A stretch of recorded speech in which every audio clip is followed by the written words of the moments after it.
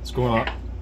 Sorry, I got a radio going in the background. We got a 120-ton crane here and about 19 contractors, so you'll have to excuse the background noise. This is going to be a quick review of the Joey Hostery. I think this is the Joey Pouch Pro, and the Pro is got the rectangular body shape and the metal clip. Overall kind of impressions is the fabric seems pretty high quality. It's double layered in the, the sidewalls are double layered, and if I can maybe, the bottom feels double layered as well. It's only single row stitching though. I would have liked to see double row stitching. The belt clip is also riveted on a little bit crooked, which is it hasn't bothered me when it's been on my hip, but it is sort of like it's a little bit of a bummer, or not ideal, or a little bit of I wouldn't say shoddy craftsmanship, but it's just a little bit of attention to detail. The elastic is high quality, and I think there is a difference between high and low quality plastic or elastic, right? Like I've got some range belts at home that I go shooting with that I've got pretty similarly spec'd nylon. I think this is maybe a little bit poorer quality, but it's still really not too bad. I would not expect anything less though, given the price point of this thing. The parachute feature I could probably deal without, just because I just carry tools in here and I'm usually not hanging upside down by my toes. So what fits in here, right? This is my Fluke T6 600. Obviously I wouldn't double pouch it like that, but I had this thing in here most of the day yesterday. I was trying to diagnose and fix one of our contractors' trailers. Oh, toss the pouch away instead of the meter. This is my Fluke T6, 902 FC, kind of a medium to full-size meter with a magnet and leads. I was climbing a ladder with this thing earlier today. 10-inch adjustable wrench.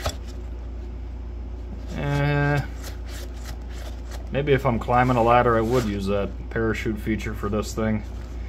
Especially if you got a ladder cage or whatever, it's pretty easy to snag stuff on the outside of a ladder cage as you're hitting all the splices or support ribs. What else? Rubik's Cube. Fits nice. You could probably fit 2 of those in there. I dropped my tape measure in here though quite a bit. I've got a Milwaukee M12 impact driver. I put the 2.5 amp hour high output battery on it, and I dropped the battery in first, so I got the impact hanging out here at the top with the bit sticking out, and I've had no issues with that. It's just a handy go pouch, right? Like I've got most of my everyday tools in my pockets. I've got screwdrivers and pliers, wrenches, and needle nose snap-offs, and sometimes I need just 1 or 2 other things, like a pair of wire strippers and some Allen keys, or an extra socket and an impact, or a tape measure and maybe a pencil, because I don't carry a pencil. Or maybe I'm just, need some parts in here. I need just a handful of 3/8 nuts and bolts, or some whiz nuts, or some wire nuts, or some electrical tape. It's just handy for like the little small tasks I'm doing throughout the day. And I've actually put my phone in here a couple times. I'm usually a phone in the pocket only type of guy, because I work around so much dust, and I don't want any dust getting into the microphone or into the phone itself to create any overheating issues. But if I'm just outside or walking around or not doing anything super dusty, maybe I'm in the office and going out into the mill for a couple minutes here and there, it's nice to have quick access to my phone, which I'm a little surprised about. But overall impressions, and am I going to keep using this thing? Yeah, I think so. I'm glad I bought it. I was on the fence on this thing for maybe 6 months before I finally pulled the trigger, and I'm glad I did. I'm glad I went with the Pro version, because this metal clip seems really nice. I think it's only a couple extra bucks. It did take a while to ship, but your mileage may vary as far as that goes. I would definitely recommend getting the metal clip though.